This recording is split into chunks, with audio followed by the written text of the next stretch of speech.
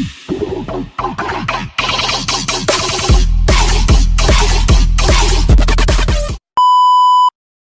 welcome back to my channel, Exotic Filipina here. So we're going out today for dinner.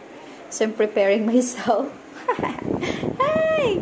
Yes, we're gonna prepare. Since I'm alone, I don't have a date.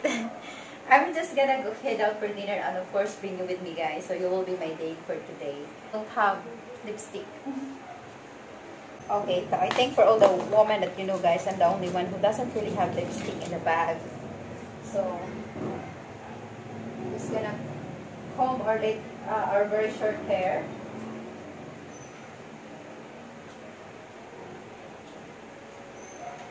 Our hair is super short this time. I hope you like it, guys. Yes. We're gonna be walking. We need to wear shoes. Yeah, we need to wear shoes. Just gonna wear this so that I will be taller. So we need to wear the socks. Oh, let's go. I'm ready.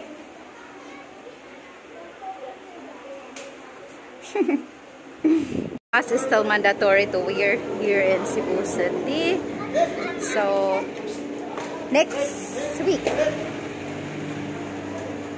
So now we're heading to our dinner time. I'm going to show you around. So we are at Cebu Max Center building. That's where I live.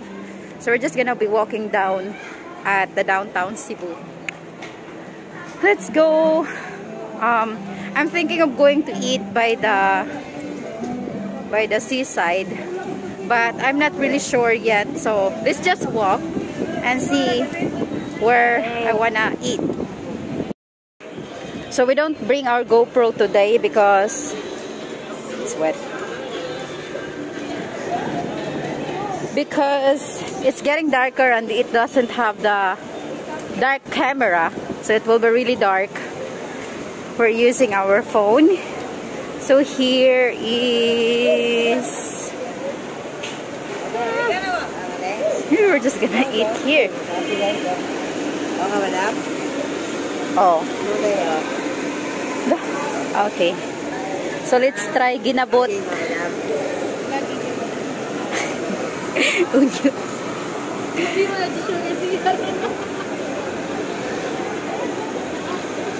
Guys, this is my first time. Pila ni dong? Masa ni siya? Pila lang. Pwede ni ko ano balik? Luto o balik? Sige. Okay, I'm gonna try this one, guys. We call it here ginabot, and in Tagalog it is chicharon bulaklak. Yeah. Duha lang. Ay, usa lang siguro dong? One lang. Usa lang. Asan? Kanang gamay lang. Ito de. Oo.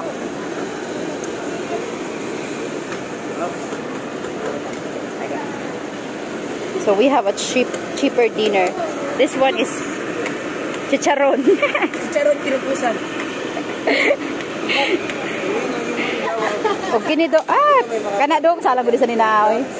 Kuan, crab meat. Usa na dong? Crab meat. Oh. Dito na din. Oh. Okay. Yung usaan ng lumpia. Yeah. Isa. Oh. Mukbang eh. Sorry, ito. Di ko ano. Kini. Karasa. Usa di pagkuan. Pila ka buka na? Ada brown ka. Sige, usa lang katakos. Brown. Nah. So this is the sidewalk food.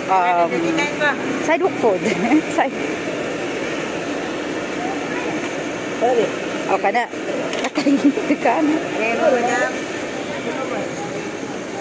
So this is at the back of Metro Gaisano. They are selling this every day at this hour, 5 to 7 p.m. Kaon na lang ako diri. Kaon ka? Kaon na mo eh. Kaon ka din? Oo. Ay, makaon ko diri. O sa ibang kutan. Okay. May kurita, may isita. Oh. Unsa day nang ginabot? Unsa day na sa tinai sa baboy? Dili. Namang loob. Namang loob. Baka lang alam mo. Namang loob ba? Yan siya nga naman. Sa baboy. Tapos tinay. Dire ko pa. Pero dito. Sauce. It's vinegar and soy sauce. And then chili and onion. So, going to put it here. I like it with a lot of chili. Yeah. Then, alright guys. So we're eating here at Tabu Banay. Tabu sa Banay, but Tabu Banay. First time eating ginabot. It is like, I think, inside part of the pork of the pig. So they are cooking it in a very, very hot oil to make sure that the bacteria all goes away. So it's very hot oil, and it's like they keep the oil flaming all the time. So this one is kadaghan og rice. Oh my gosh. Kadaghan anyway. This one is a hanging rice. So it's 10 pesos each. Inside this is the coconut leaves, and they're making it like this and make a coconut hanging rice. So we're going to eat now. I don't have my tripod with me, so I don't know how to do it. Anyways, it's okay. I think it's safe here, so we're just going to put the bag like that and then eat. We use the plastic because they don't have the water for washing your hands, yeah? So we're going to eat with the plastic. This is the hanging rice, 10 pesos each. And then for the ginabot is 40 to 60 pesos each. This one is 20. And this one is 10. And yes, so let's try.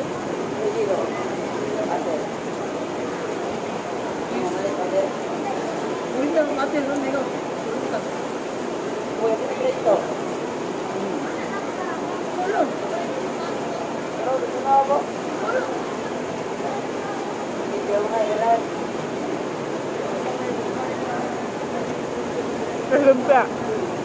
Ito butter lang.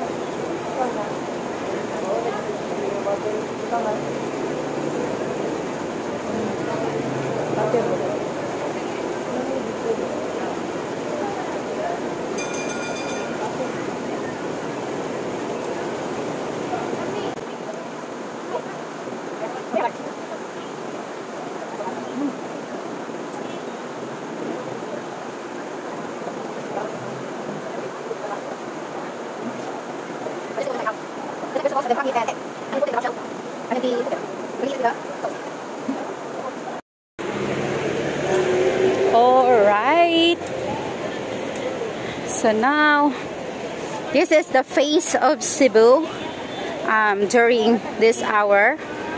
The time is 6 p.m. so we don't have face mask right now.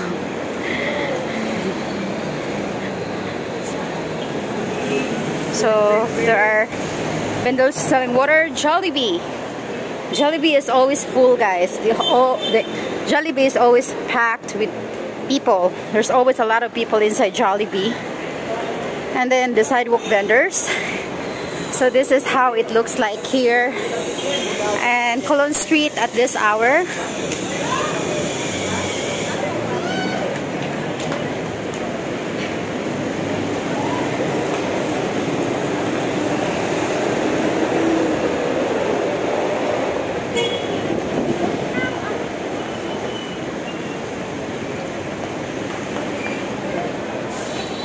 Colon Street, and this is the Metro Gaisano Colon. So this is the famous Colon Street of Cebu.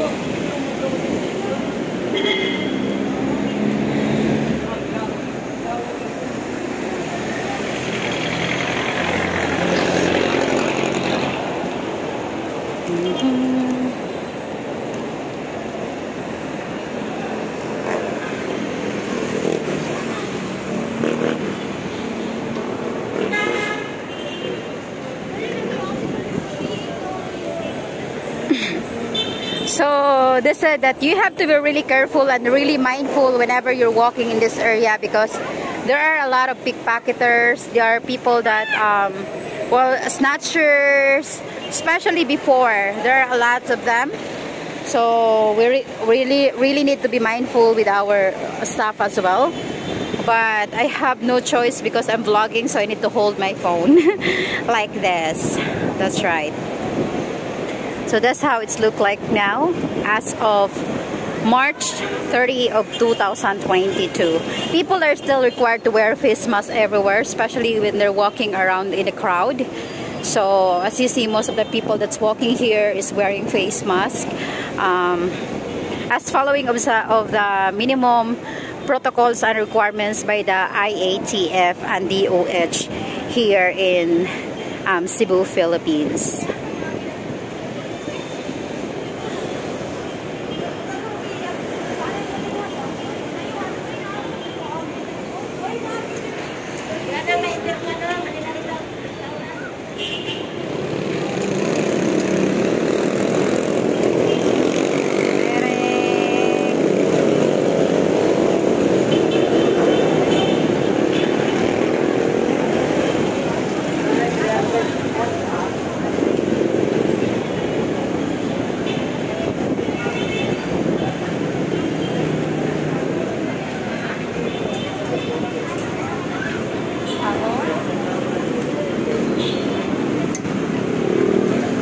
Still, it's not like before, guys. Before, this used to be really full of people. It's really like you wouldn't be able to see even like vacant area in that standing point of the stoplight. It used to be really full of people way back before the pandemic, because there are a lot of students, college, high schools, and elementary at these hours. Right now, it's mostly just workers walking around. College students yet still not back to their schools. Some other schools already have the face-to-face classes, but it's not fully 100% on. So as you see, it's not that much as it was.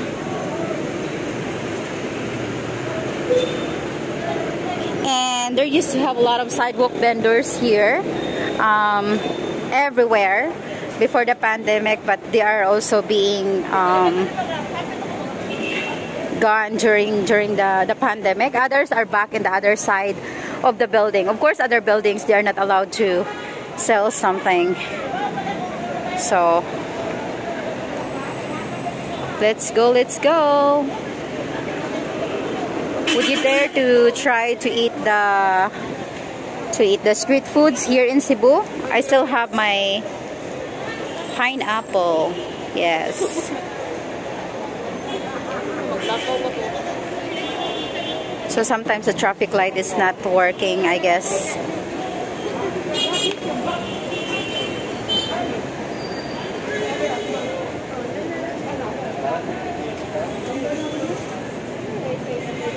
It's a little bit funny.